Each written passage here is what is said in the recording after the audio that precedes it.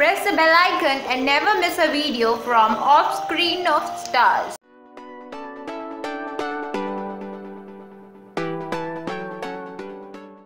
TV actor Piyush Sahdev, who was playing the character of Samay in Sony TV's Beyhadh, will not enter in Beyhadh Season 3. Yes, he is making an entry in Colors TV Devanshi, in which he will be portraying the character of Pawan. Earlier, the news was that he will be returning back as he is not dead in Season 3, but let us confirm you that these news are not to be believed as he has signed a new TV serial with Colors.